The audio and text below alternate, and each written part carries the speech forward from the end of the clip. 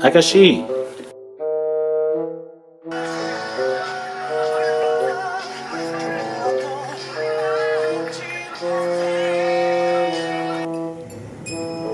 아저씨 이게 뭐야?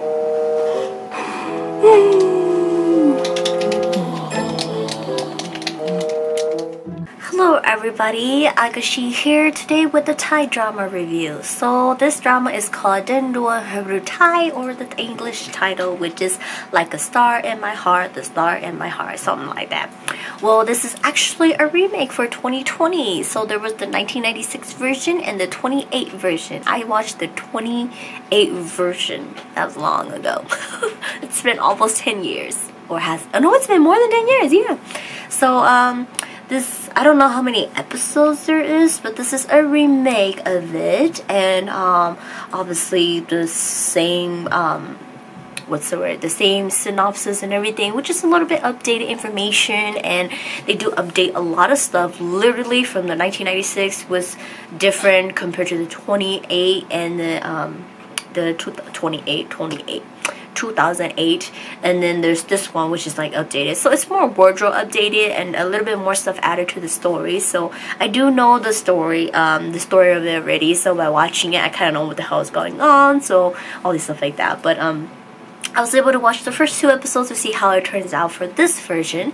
So I will be going over the cast with you guys, the synopsis, and the first 2 episodes with you guys. So if you guys like this video, hit thumbs up and subscribe. So as for the cast, excuse me for my Thai pronunciation, but I will be just pronouncing the first part of their name, and then you guys can read the caption here. But we have Tick. Yes, I understand he's very old, but I don't know, they pick him, but don't get me wrong, he's a good actor. I like him. I like a lot of his drama, so it doesn't bother me. But Tiki plays Cat or King Rasiman, and then we have Kimberly playing Princess Tasika, and then we have Pope Tangung playing Prince Titaton, that's not his name, but yes, there's that. And then we have Tisha playing Princess Manisala, and then I think Joy, she plays Mina, and then Warangang playing Krawang, and then we have a lot of other people playing like other characters too, but those are like the main ones that we see around. So as for the synopsis, this story is about 3 kingdoms.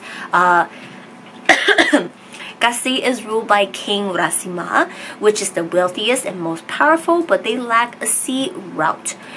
For this reason, King Rasima has placed a political alliance to marry Princess Manisala in Tantan in order to create this water route.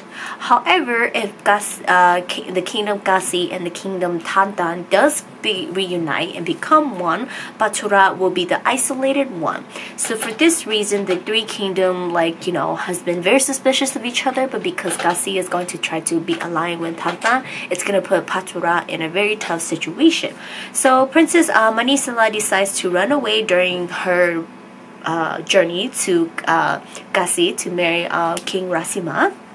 And because she heard stories that King Rasima is a very horrible person and Kasi is nothing like how her kingdom looks like. So as she ran away, she actually gets trapped and falls into the rescue of Prince Tiu Tanton, which is the older brother of Princess Tasika, who is also the new ruler of Batura. And so upon hearing the news of Princess Manisala's disappearance and learning that it's linked to her brother, Princess Tasika, she starts to settle things and tries to work things out and make sure that her brother does not cause any war between the 3 kingdoms. In process of doing so, Tasika gets kidnapped by King Rasima, and he ends up taking her as hostage in trade from Manisala, and she ends up being taken all the way back to Kasi with him, and throughout all this time he ends up falling for her and she ends up falling for him, and when it was not supposed to happen, and her brother ends up falling for Princess Manisala. So the drama starts us off, obviously getting to see introduced to each kingdom and everything like that, and we get to see that King Rasima, he is very, very different from the rumors that has been spread out, and he's actually a very nice king, and he actually wants to help his people. So he is out there trying to, you know, take care of his people and all this stuff like that. You know, he's not rude like they see, and he has actually crossed path to go into Patsura to see how things are over there, and he has actually seen Princess Tasika into the village, and you know, doing a lot of things, and you know, he's like, in a way, he kind of likes her right from the start. And so during this time of all these things, Princess Manisala, she's on her way on a boat to the kingdom, and she doesn't want to go. She cries as she doesn't understand why she has to go and marry him. So you know, she decides to, let me change and dress into some servant person and run away. This is my chance to run away. So during this time with Princess Manisala on the run, her brother is Tasika's brother, he's actually out there, and her mom informs her that she has to go get her brother, and in a way also have to kind of stop this, because if Tantan and Gasi does get together, it's like the whole synopsis I tell you guys, it's the whole, literally the synopsis explain everything.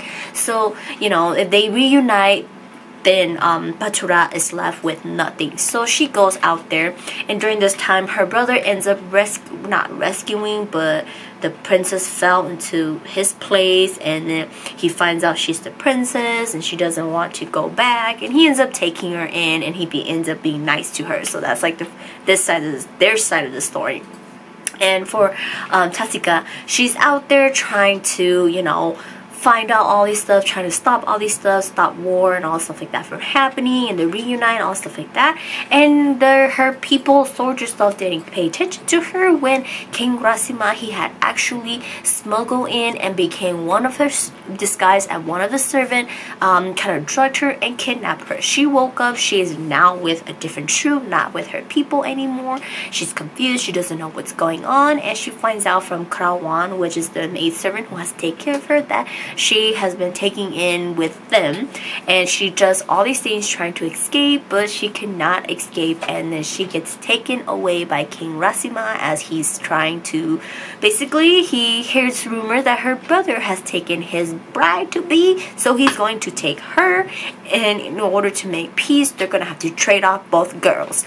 So during this process, this is when all the love stuff like that starts to spark and starts to happen, and a lot of things happen and all these stuff like that. So that was a rough recap for you guys, as obviously the synopsis explained already of what the drama is, and basically going throughout the drama, a lot of things are about to happen, as obviously, you know, they do end up bringing Tatsika back to Gasi, and there's Mina over there who is in love with King Rasima, who he does not see anything in her, and she challenges Tatsika for a lot of things, knowing Tatsika, she's a very strong person, her personality, her character, so she does not say no, and she will not fail, as she has to make her country proud. So honestly, her character is stubborn, very, very stubborn, and but in the process of doing all these stuff like that, you know, King Rasima, he just falls more and more in love with her, as like he loves her as the way she is, you know.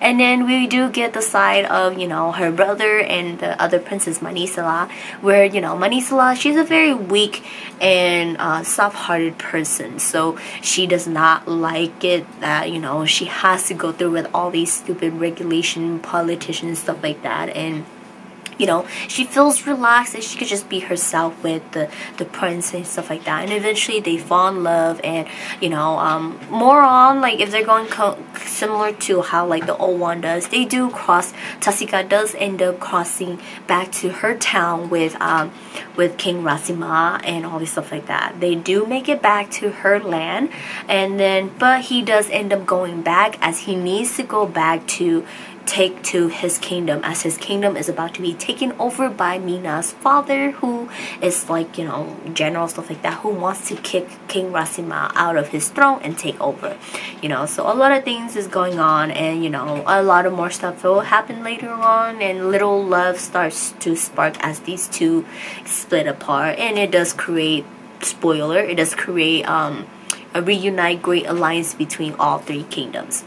So I obviously know the storyline, I obviously know how it's gonna go as I watched the older version already. So we will see how this version turned out. I was only able to watch the first 2 episodes. I don't know how many episodes they're gonna be. As Thai dramas, they don't really release that or tell you that. They just come out and you're just kind of like, oh, it's out, you know, watch it. But there is a lot of people, they don't really like the fact that, you know, Tick, he is a little bit older for Kimberly, but honestly, I think if it's the role, like Kimberly's character, she can play obviously Princess Tasika well. She's very stubborn, and a lot of the characters that Kimberly has played, she plays really well being a stubborn person, strong and stubborn woman. So I think this will fit her really well. As for Tick, he's played obviously very good roles where he's rich and all stuff like that, you know, where he's like, he's a very good person, he's rich and he's on top and he has a lot of power. So I think that the role actually fits him well. And for Thai people, age is just a number, it doesn't really matter to them. So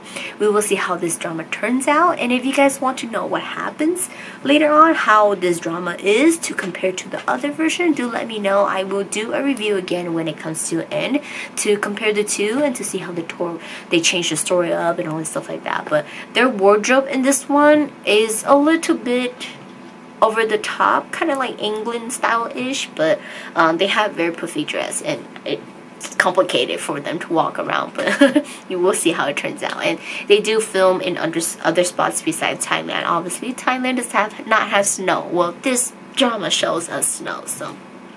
But I don't want to blabber on for too long. That is the review of Dung, Duang, Haruetai, and I will see you guys in the next drama review.